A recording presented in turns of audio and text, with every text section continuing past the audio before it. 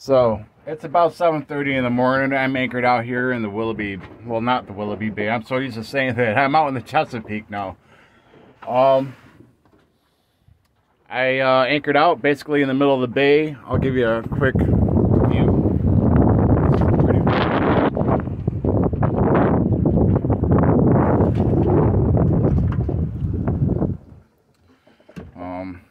Yeah, it's pretty windy, so I'm gonna talk inside. Anyways, the plan is I'm basically directly downwind, well, directly upwind. Let me figure this out. The wind is blowing from the direction where I need to go, so I gotta tack to get to that direction. My boat doesn't tack. It doesn't jibe either. And in fact, it behaves worse than it did before I cleaned it. I'm not sure what's going on there. I know. Well, I was only able to clean maybe 2 to 3 feet below the water line. Everything else after that is basically just left to the wild, and I think I need to get that taken care of because my top speed yesterday was 3.5 knots and 15 knot to 20 knot gusts. Ridiculous. Average speed was probably about 2.2 knots, maybe 2.3.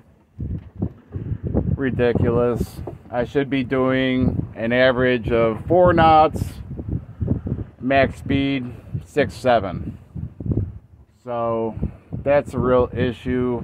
It's not such an issue with the speed, but it's issue with the maneuverability.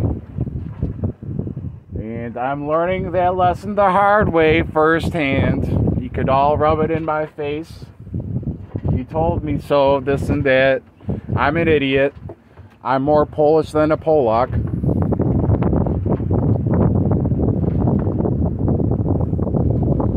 So here I am.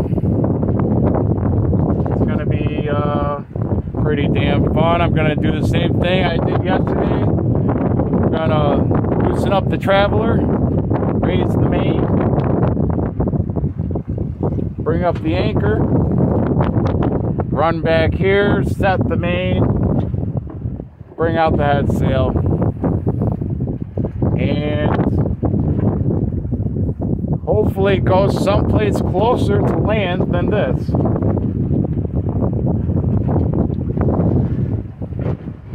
I'd like to just get to my destination. That'd be nice. Somebody did offer a tow yesterday.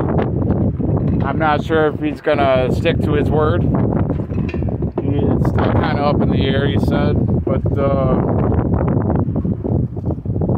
it's supposed to be kind of windy today. It's supposed to go out fishing, and it might just take me in, but I don't know. We'll see what happens with that. I gotta work tomorrow, so I gotta get back to land. Wish me luck. Thank you.